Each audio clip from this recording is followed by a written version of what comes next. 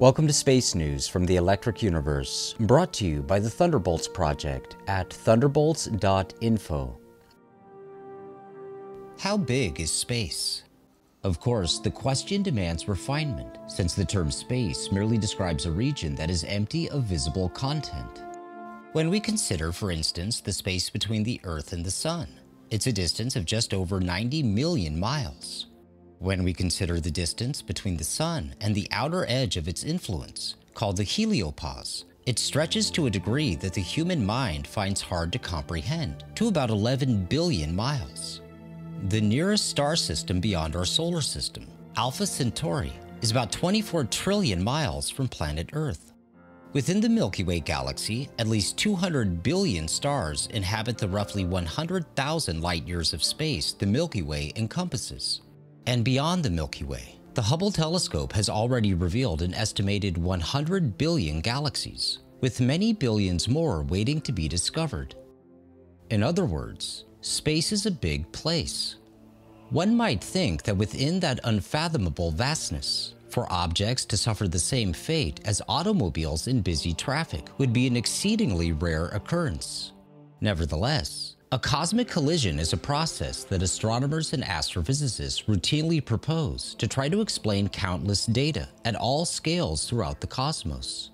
In our own solar system, the ravaged surfaces of planets and moons supposedly testify to random impacts over eons of time. We do see types of craters that are reproduced in impact experiments. However, we also see endless varieties of so-called anomalous craters, including straight-edged polygonal craters, pristinely graded and spaced chains of highly circular craters, craters made of concentric rings, aligned craters, so-called bullseye craters, and the consistent preferential appearance of smaller craters on the rims of larger craters. That all of these craters are routinely produced in experiments with electrical discharge remains a fact completely unacknowledged and unexplored in planetary science. A cosmic collision is a process that institutionalized science has sanctioned for decades. As it's sometimes said, if your only tool is a hammer, you see every problem as a nail. Thus, today in the astronomical literature, objects smashing together for some reason is routinely proposed, even in vast rooms of space where the odds of such collisions are almost incalculably remote. One of the clearest examples of this can be seen in comet science, in the ad hoc theories that astronomers have proposed to try to explain a growing enigma. When the nucleus of comet 67P was first imaged by the ESA's Rosetta spacecraft, scientists were puzzled by its double-lobed or quote, rubber duck appearance. The two lobes of the comet, which are joined by a neck region, raised questions about the comet's origins and history. The ESA team considered two hypotheses. One was that localized erosion of a single object formed the distinct narrow neck. The other was that a low-speed collision between two fully formed comets, each of which formed from accretion in the quote, early solar system, produced the distinctive shape. Scientists eventually settled on the collision hypothesis, in part because of the extraordinary layering of the nucleus's rocky material, which in many regions appears indistinguishable from sedimentary or igneous rock on Earth. As investigator Matteo Massaroni stated, it must have been a low-speed collision in order to preserve such ordered strata to the depths our data imply. Investigator Bjorn Davidson said, the striking structural similarities between the two lobes imply that despite their initial independent origins, they must have formed through a similar accretion process. However, a more recent scientific study in 2018 argues that 67P's formation was much more recent, a mere millions rather than billions of years ago. As reported by phys.org, comets which consist of two parts, like Chury, can form after a catastrophic collision of large bodies. Such collisions may have taken place in a later phase of our solar system, which suggests that Chury can be much younger than previously assumed. This is shown through computer simulations by an international research group with the participation of the University of Bern. Unlike earlier proponents of the collision hypothesis, The investigators believe that 67P could not have survived for billions of years in its current double-lobed shape. So they suggest that a catastrophic collision destroyed a number of comets, from which some of the material immediately coalesced in the vacuum of space to produce 67P's double-lobed nucleus, as illustrated in the virtual reality animation on your screen. In response to this hypothesis, these major points must be emphasized.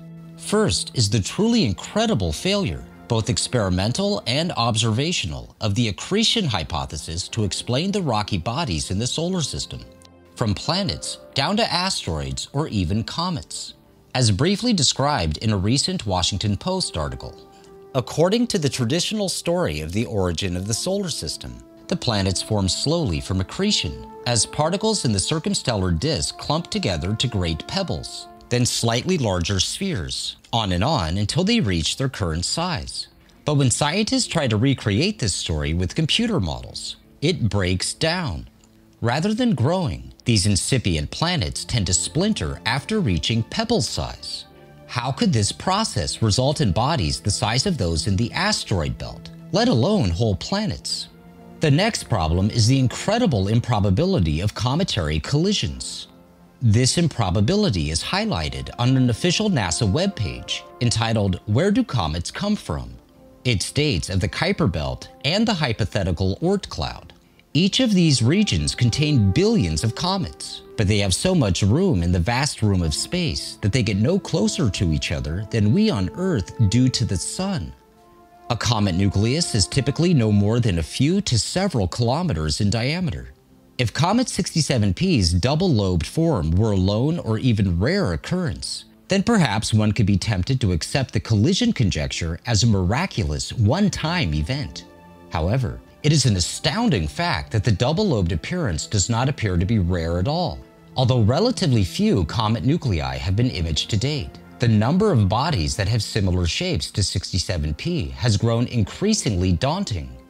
As noted by University of Arizona investigator Stephen Schwartz to Space.com, although the number of comets for which we know their shapes is still few, the tendency so far is for them to be bilobate, or two-lobed. The comet Halley, comet Borrelly, comet Hartley, and more recently, radar images of the comets 8P Tuttle and comet 45P HMP have all been suggested as so-called contact binaries. And of course, comets are not the only rocky bodies to display the double-lobed shape. Numerous asteroids are also double-lobed. As described by Lance Benner of NASA's Jet Propulsion Laboratory, radar imaging has shown that about 15% of near-Earth asteroids larger than 600 feet have this sort of lobed peanut shape. There must be a process that forms the double lobe naturally. And 2 of the 5 moons of the dwarf planet Pluto, Kerberos and Hydra, also display forms which astronomers can only imagine resulting from the collision of 2 objects.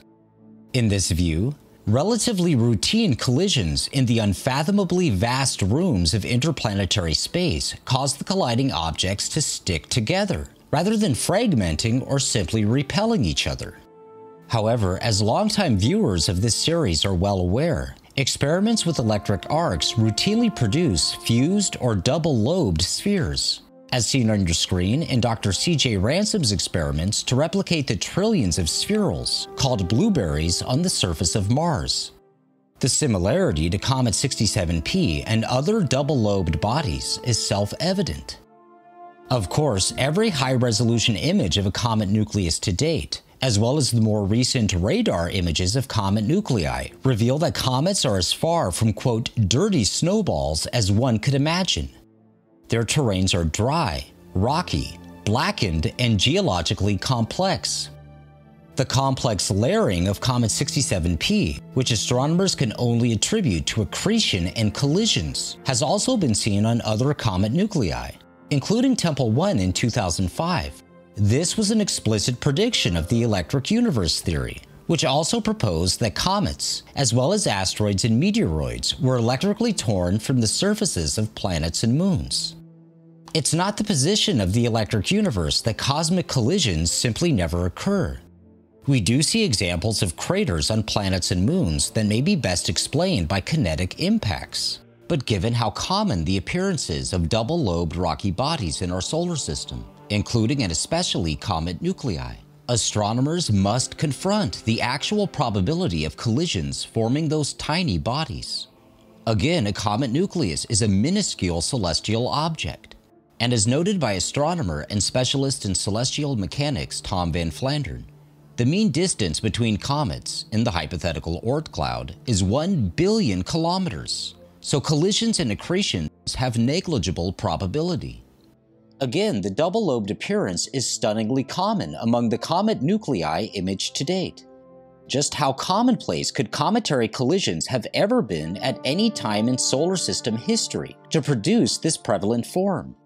This strange and unfounded conjecture is now the standard interpretation in comet science, while no effort nor resources have been devoted to even examining the genuine alternative hypothesis that the electric universe has offered. In a forthcoming episode, physicist Wal Thornhill will explore, quote, doubleness cosmology, where stars and planets will tend to be formed in pairs, and galaxies begin life with two, quote, plasma sumps in close orbit about each other. It seems that objects formed in interplanetary Birkeland currents will also begin life in pairs, which may coalesce, like the central bulge in a barred spiral, which has a peanut-shaped cross-section. So asteroids and comets may be expected to be found with the same double-lobed structure due to their electrical birth. The world of astronomy may inevitably confront a collision of cosmic proportions, not a collision between tiny bodies in the unimaginable vastness of space, but rather a collision with reality.